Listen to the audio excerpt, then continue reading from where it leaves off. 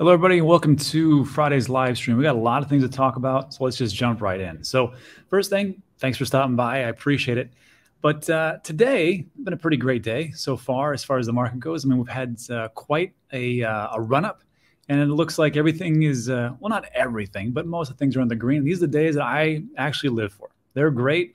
We've had quite a long bear market, so just enjoy the bullishness. And now I personally think we're in a bullish market, but things are doing pretty well. And of course, everything kind of starts off with Bitcoin, and we can see that, honestly, I mean, well, BNB is down because, you know, CZ had to step down and Department of Justice kind of got him for the anti-money laundering things. XRP is down a little bit. Solana's up 2.9. But the big news, I think, is this 1.5 trillion. Our market cap finally hit where it's supposed to be, $1.5 trillion. And I think this is like one of these psychological barriers. And I'm happy to see it finally to actually come to fruition, because we were sitting around 1.43, 1.44 forever. It seems like we broke through. Now, taking a look at this, we can see that Bitcoin today knocked into the 38 range. Not just 38. It was 38,307. Pretty well. Like a little double top here, and then it crashed down because people are going to take profits. Now, you have to understand, if you don't take profits, someone's going to do it for you. And that's okay. Some people are not here to trade little bits from 38.3 to 37.6 and whatnot. But I'm just telling you, if you are here for that, just know that's what's going to happen. Me personally, I'm waiting for quite a longer time. I'm more of a dollar cost averager kind of cycle trader, but that's what we have. And then, of course, people take profits and it comes back and down. And things are looking pretty good and people are happy. So the question is why? Why is all this happening? Well, you have to understand most of it's sentiment. There's a lot of great sentiment out there. A lot of people are very happy. Another thing you have to take a look at, miners. Miners, if you don't know, are, as far as like Bitcoin miners, those are the ones that are kind of like pushing the show. They're the ones that are working the magic and pulling the strings behind the scenes for what is getting dumped onto the market. Because let's be honest, the Bitcoin miners are the ones that actually pull a lot of that sweet Bitcoin for all the mining processes that they do. And they have to keep the lights on. And what does that mean? They have to sell Bitcoin. But what's interesting to me, they're not selling that much. So this is from CoinDesk. Bitcoin's hash rate war between Ant Pool and Foundry intensifies as Bitcoin ETF nears. And I think what's happening is that they're not selling as much because they're retaining it for the narrative, which is the ETF, maybe some more monetary policy easing, maybe a little quantitative easing, maybe a soft landing. But I found this interesting that, and it talks about how Ant Pool and Foundry dominate Bitcoin mining. Analysts expect intensified competition between China and the U.S. as next year's reward halving approaches. We're looking around April or so, covering the comments section 2024. Halving could spur demand for advanced mining rigs and affect market prices, with miners likely holding on to Bitcoin in anticipation of ETFs. And again, the two big dogs out there are Ant Pool and Foundry. Foundry is in the United States, and it holds 26.56, depending on the day that you're looking at it. And Ant Pool is 27.85. Ant Pool, coincidentally, is located in Beijing, China. Beijing, China, as I understand it, Bitcoin mining was banned. So I don't know what exactly is happening, but that's what it is. But as far as like miners, they tell me, they go, Rob, you don't understand. If I have a mining rig and I want to connect to an actual mining pool, I don't have to be in China. I could be in Ireland. I could be in Kansas. I could be anywhere I want to be. And it's up to me to decide where I'm actually going to input as far as like my mining rigs for this mining pool. So Ant Pool, I mean, I don't know if they're actually mining, but that is the pool that people are connecting to mine Bitcoin for whatever rates that they get. Great. And then, of course, here's Foundry with 26% of the market share. But again, it's very interesting that there's just such a large amount in just these two categories. Kind of concerning, me personally. Let me know what you think about it in the comments section. But I just found it interesting that Ant Pool is located in Beijing, China, but whatever.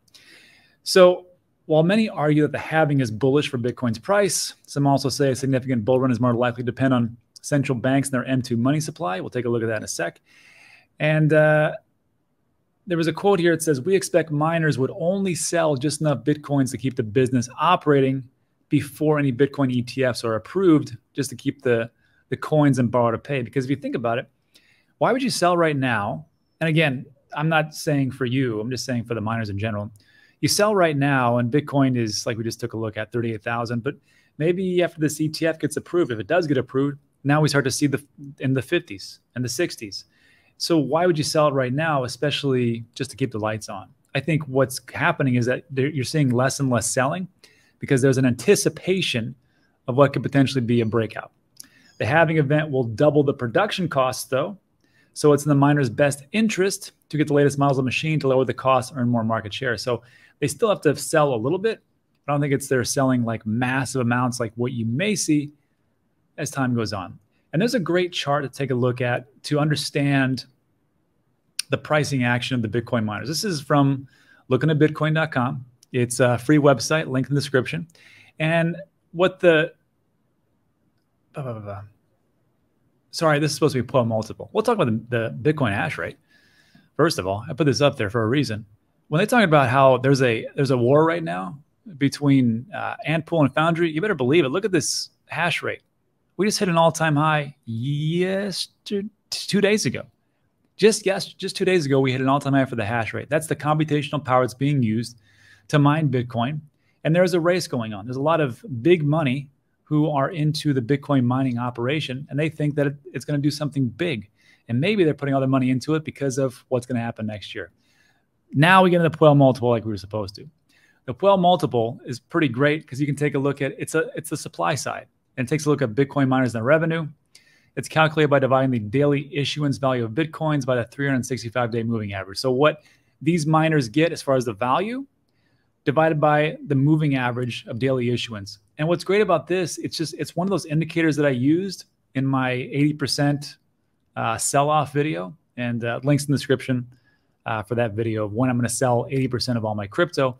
And it's one of the indicators I use, and you can use for free to see when things get a little bit overheated. And you can see right here that in 2013, it pretty much nailed it. Actually, let's go back.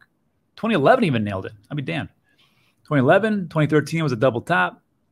2017, pretty much topped out in the red, did pretty good. Now, you'll see over here, it didn't do a great job as it did before. So it actually thought, we started to get in the red area in March 14, 2021, and the price of Bitcoin at that point was $59,000.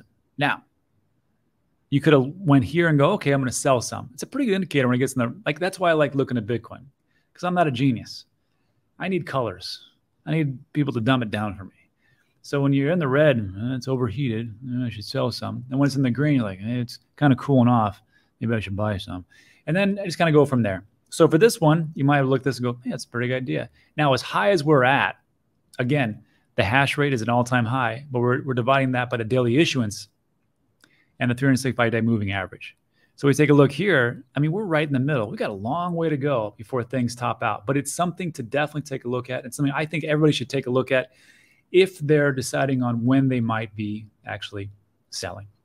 So there comes that. And then there was that one piece where they talked about the M2 money supply, because a lot of people, actually me, myself, and I, actually, and Ben and Guy, we kind of agree that, when there's more liquidity in the market, there's more people that are more willing to buy crypto and digital assets. Imagine in 2020, when we had a run-up of trillions of dollars being dumped in the market by the good old U.S. Treasury because of this thing called a corona sickness or the Cerveza virus.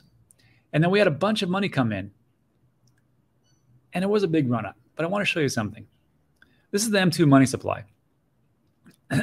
We can see that since its inception, as far as Bitcoin goes, when it started actually tracking. Actually, Bitcoin was in 2009. 2008 was the white paper. 2009 was the Genesis block. We can see in 2010, there's quite a correlation between the M2 money supply as it goes up and the price of Bitcoin. If we look at it just in like a line, we're like, yeah, makes sense, right? But I want you to take a look at this, a real hard look at this. So as this goes up, things get overheated, right? I think things are overheated, especially in 2011. It got pretty high, a whopping 35 bucks. Watch out. But you see how much it dropped off? It dropped off precipitously. And now it went down to $3. That's quite a dump. That's like 90%. But the money supply went up. Why did that happen? It just happened because things got overheated. And then, of course, we come over here. It ran up and it dropped off a little bit. The double top, as I talked about. And it went from $1,000 and it bottomed out around 200 bucks. But yet the money supply kept going up. So, yes, it is true that when we have more liquidity in the markets, we see things. But that's not the end all be all. And it's the same thing with the halving. It's not the end all be all. Like everything is like perfectly timed around the halving. I personally believe in the 4-year cycles, but I'm flexible enough to say, hey, you know what? When things change, I'm going to change. And that's what it comes down to. So of course we look at this, and of course in 2017, what happened? It got overheated. And I'm just going to tell you guys a secret that's a pretty it's a pretty well-known secret, which is this. People are going to tell you in the next bull run that things will never come down and it's awesome. And because of this great technology that people are going to buy forever, because now people just get it in mass adoption. They're full of it. Because I heard that same narrative in 2017. And I know you heard that same narrative in 2021. And now here we are again, and we're down. So it's not a super cycle. Nothing goes up forever. And just remember that at some point you may want to take profits. Now, if you want to, diamond hands it and wait for 10, 20 years, you'll probably be way ahead, quite honestly, because Bitcoin's only gone up. But again, maybe there's some things you want to do. Maybe you want to pay off some bills. Maybe you want to do something to, I don't know, maybe you don't like living in a cardboard box, whatever.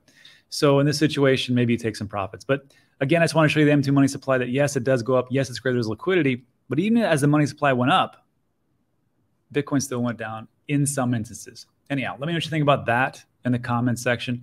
And then also Ethereum, because we're going to talk about Bitcoin. I mean, we should talk about Ethereum. It's the 1-2 punch, it seems like. And this is an article that talks about how Ethereum price reclaims 2K as data shows a surge in network activity.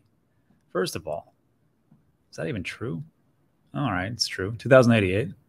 It's up 1.2%, but almost 8% per 7 day. And actually, you know what I'd like to see? Where is it? There it is. Let's put this all in Bitcoin. You can take a look at what's bleeding against Bitcoin just by putting everything in Bitcoin. So like Ethereum, we know it's up. I mean, it's up for the 7 day against Bitcoin, 3.5%. But not most, but some are down a lot. Like they're up against their dollar pairs. But look at this red.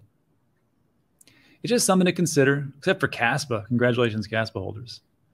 And it's just sprinkled around. And BitTensor, wow, look at that. So anyhow, Ethereum, and I'm not going to go over the article because it's kind of boring. Let's just take a look at the network activity, huh? So first of all, I would like to take a look at ultrasound money. This is what it takes a look at as far as if Ethereum starts to get used, then of course more things get burned. And then now that we went from proof of work to proof of stake, it is now, they say, deflationary. And I'm taking a look at it over a day. It's down 0.189%. Not bad. Let's take a look at 7 days.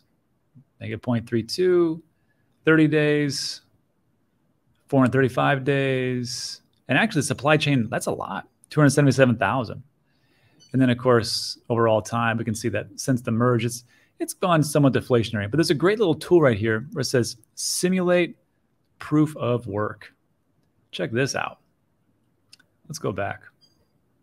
So this white line here is if everything would have stayed in the proof of work section. If we just said, okay, well, let's not go over to proof of stake, what would we have done? How inflationary would it have been? Well, in an hour, when I went up 3%. In 1 day, 3.19, 7 days, 3.06, 30 days. And you can see the difference here. It's not like a ton, but it's quite a bit to say to yourself, all right, well, it's a little bit deflationary, although it's the merge, not as much as it should be as far as burning goes. But again, I think it's an interesting piece that as more people use Ethereum, more it gets burned. Now the question becomes, that's just burning part. What about TVL, or total volume locked up? Well, we take a look at DeFi Llama. We can see that not really if we just take a look at this huge graph. This is the TVL for the total value locked for all chains, Ethereum, Tron, BSC, Arbitrum, and so on and so forth. But if we zoom in, let's see, let's do Ethereum. There we are. If we zoom in, because of course, TVL was way, way more back in 2021. We had all-time highs, right? But that's not what we're looking at. We have to be cognizant of right around these days. So let's take from last July or so. Let's kind of zoom in even more. Let's take October. So September 3rd, let's just take September, right? September 2023, you had 27 billion of TVL. Then we had a little bit of a dump, 25 billion. But today, yeah, 35. So there's, I guess, 8 billion more. So I guess there is a little bit more activity. That's the things we want to see. And the question I have is, that's great that TVL is there and we have more transactions, but how much is that and how much can that be manipulated? What if we take a look at the NFTs? Who's buying NFTs? And then we'll get to the fees. Now this is interesting. If you go to cryptoslam.io and take a look at the amount that's being traded for NFT sales volume, look at that sales volume. 13 million. This is just in one day. You can break it down by 24/7 and 30 days and all time. For the sales for just one day, you got 13 million. It's the highest out of all the chains.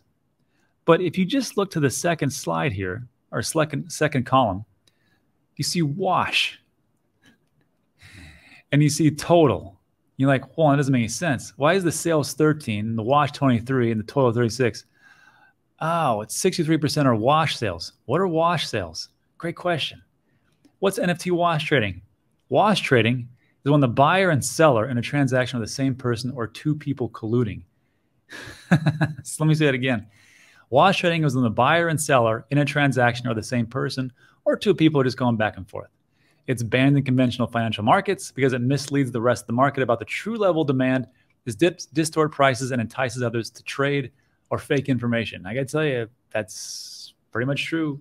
I think it's just telling. This is just the NFT side. I'm not going to talk about the transaction or everything else. But you can see that the wash percentage is the highest. And the second highest is Polygon, which is the layer 2 for Ethereum, which makes total sense, right? And the third highest, I believe, is Avalanche. So, hey, what are you going to do? So 63% of that is wash trading. But look at this. I found this interesting too. The total sales of NFTs on Bitcoin called ordinals, the wash trading is only 0.05%. And they got a volume of, like I said, 9.4, almost 10 million. That's pretty good for, of course, it's eating up the transactions and everything else, but I like it. That looks pretty, for what we want to see. Low wash trading and high volume. Fantastic. And then the last question is this. What about the fees? What about the fees? The fees themselves are what I think are the most important. I mean, we can see the TVL and the things that are actually flowing into there and the amounts, but this is paying for things and actually using it. The first thing I will tell you is that Ethereum and Bitcoin are always on top, and they're fighting for that supremacy as far as like fees, especially with Bitcoin and ordinals. But today we have this thing called KyberSwap, and the one-day fees are 108,486,743. So we'll get to that in a second. Ethereum still has pretty high fees. Bitcoin still has high fees. And you may have noticed that when you've been swapping or moving Bitcoin, that the fees are kind of outrageous. That's just how it is. But this thing right here, KyberSwap, it confused me because I'm like, why is KyberSwap #1 in fees? This doesn't make any sense. This is why it makes sense. Dear KyberSwap Elastic users, we regret to inform you that KyberSwap Elastic has experienced a security incident. First of all, what's KyberSwap? It's the cross-chain DEX and aggregator on 15 chains, enabling users to trade smart and maximize earnings. Well, that's not great.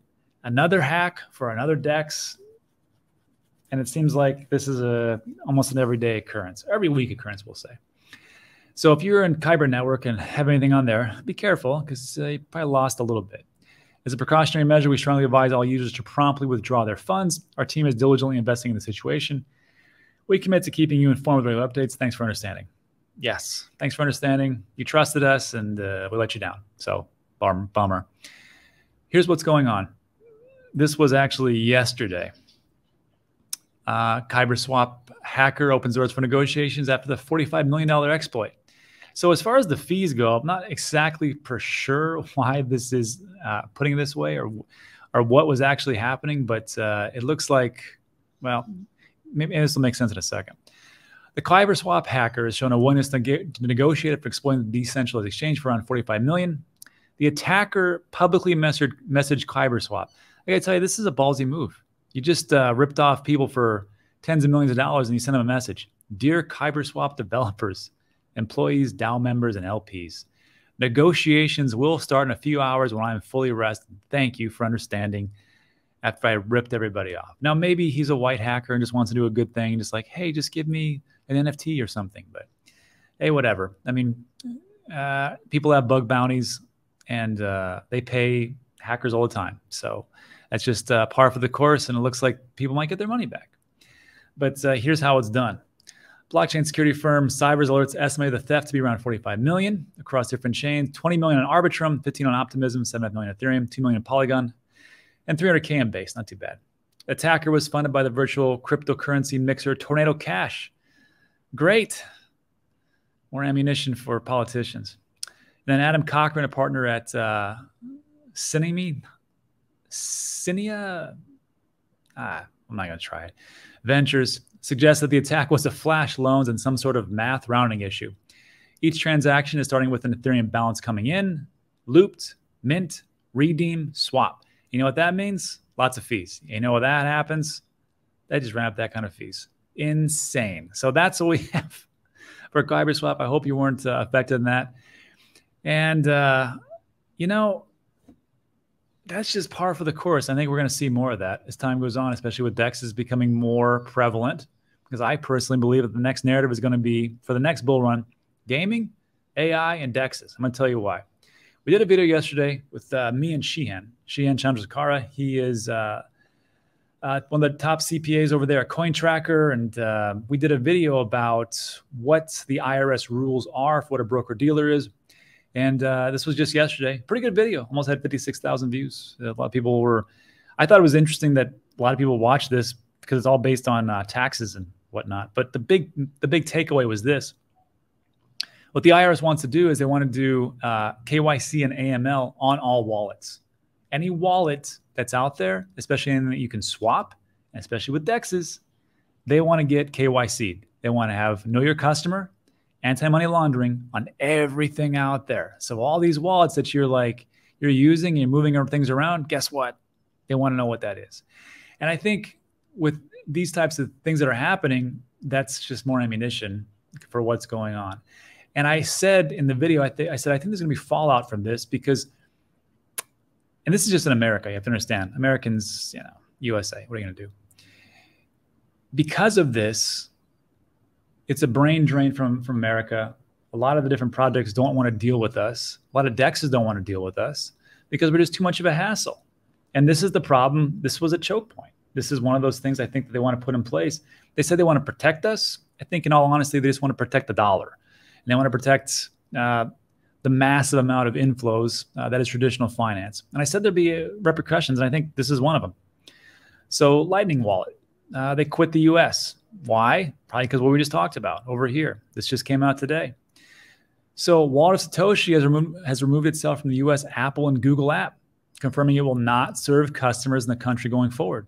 They didn't specify the reason, but come on, America's sucking right now for their decision, but sought to assure existing customers in the US that their funds were safe and available to transfer to another wallet. But again, we don't want to serve you because we're sick of you Garys protecting you guys so hard. So let me know what you think about that in the comments section. And that led me to the last piece that we'll talk about, and we'll get into the Q&A. DEXs. So first of all, I'm in Puerto Rico, and thankfully I can use this great DEX called ORCA. It's ORCA, ORCA.so, and it runs on Solana. You can do a bunch of cool stuff. I mean, you can buy everything that's on Solana if you're into that. But look at this now with these network fees. It's so fast. Like if you use Uniswap, it's kind of cumbersome. But this one's very smooth, and I was just comparing the fees. So the fee is 0.00002, which is fractions of a penny. And I took a look at Uniswap, and of course, yes, this was layer 1. But look at these gas fees for ETH, $22. Get out of here. That's crazy. And then this one was MINSWAP. This is on Cardano. And of course, the liquidity provider fee is not bad. It's 0.12 ADA, which is nothing really, because ADA is like around 39 cents right now. But the batcher fee is 2 ADA, and that's roughly 78 cents because 39.39, right? And then of course you put 12 cents on, looking at 90 cents somewhere. I mean, not it's 0.128, excuse me. So, I mean, that's not too bad. I mean, for what it is. So that's probably like one of the better ones. And then also, even if you take a look at because some people said, but Rob, you know, layer twos, if you're going to use Uniswap, use layer twos and move things around. And it's true. It's only like 9 cents or 10 cents. But again, I mean, if you want to do that, as far as like price goes, I mean, the ORCA still beats these, you know, 10 cents. And who knows if it gets congested. I mean, not just more than a week ago, Matic had some of their highest prices, which was like, I think it was like over 20 cents, which we think, oh, that's not too bad considering gas fees. But as time goes on and things get more congested, I think the prices will go up unless they can fix that with, you know, roll-ups and such. But if we take a look at this and people say, wow, but L2s are so much more cheaper. However, yes, but you gotta understand, to swap and to bridge things over, if you have to, like you have that same problem. If you're gonna go from layer 2 and you pick up things on Polygon, whatever that is, and you want to bring over to the Ethereum side, you're still gonna pay. Not all the time if you're just dealing in, I mean, on the Polygon network, but at some point when you want to sell things, you want to move it over. I'm just saying, it is one of those deals. So that's what we have for that. Again, the narratives, AI, gaming, and DEXs. If you'd like to delve into that more a little bit about what to potentially invest in and do your own research, because I can't tell you what to do, go to CoinGecko, click on categories. I mean, you can be here. This is the main thing. Categories. There we go. And you have coins that are centralized exchanges, and you got decentralized exchange coins. And you click on that. And of course, I have everything in Bitcoin. Let me change that back real quick. Oh, no, I haven't. USD. And you can see some of the top ones out there. Uniswap, Thorchain, Synthetics, DYDX, Pancake, Curve DAO, Gnosis, Osmosis, 1 inch. 1 inch, pretty good. Loopring, Sushi, Balancer, and so on and so forth. There's ORCA, 247. Damn, that was up 20% in a week. It's pretty good. Anyhow, so let me know what you think about that in the comments. And then, of course, all these things that we're talking about, it all comes down, if you're going to use a DEX, the reason why you're using a DEX because you don't really like centralized exchanges, or SEX, S-C-E-X, not S-E-X. And of course, you want to take that off because you follow some of the rules that I put out, which is the third rule, number 3 is 0% on exchanges. Why do we do that? It's because I think most of us learned our lesson either through Mt. Gox or Voyager or Celsius or BlockFi, take your pick, FTX, all that good stuff. So you want to do that, and maybe want to use a DEX because you have everything in crypto. You know, you don't need an on-off ramp all the time, so use a DEX. I will just tell you like this. If you're looking for a cold storage wallet, I just had to use a Ledger today. I don't know why the heck I ever thought that was a good product. It is the most cumbersome thing to use, and it's just very clunky. I think this one is, of course, the future. I don't even have a Ledger link anymore. I have no affiliation with TANGEM. They don't support the channel, but I do have affiliate links. And now they're having probably a Black Friday sale. So if you use the link in the description, you get 10% off, 3 cards and 2 cards. Also, as a reminder, they're not only doing where you put the private keys in it's actually embedded into the cards, but you can actually do a mnemonic phrase or a seed phrase that you can write down somewhere. And if you need to write down your seed phrases, don't be like me and put your Cardano seed phrase from the test net onto a scrap of paper and then lose 20,000 Cardano, which would have been worth $60,000 at the very peak if I would have had them, but I lost them because I lost my mnemonic phrases. Use a Shield Folio. And today, I'm sure you guys are getting bombarded with Black Friday offers, so I apologize, but this is a really good deal. Today, instead of paying $45 for one, it's $35 for one, and if you put in the code Dan, you get $7 off that, and it's $28, and it's a buy one get one free. So you get 2 books for $28, and all you got to do, links in the description. There's TANGEM, there's my deep dive video, you can understand it, and then here's the STONEBOOK or Shield Folio right there, and that's it for today. So look, a lot of things to go over. Went a little bit long, sorry about that. But if you like today's video, give it a thumbs up. Consider subscribing. Everything we talk about is time sensitive from there. So thanks. I appreciate it.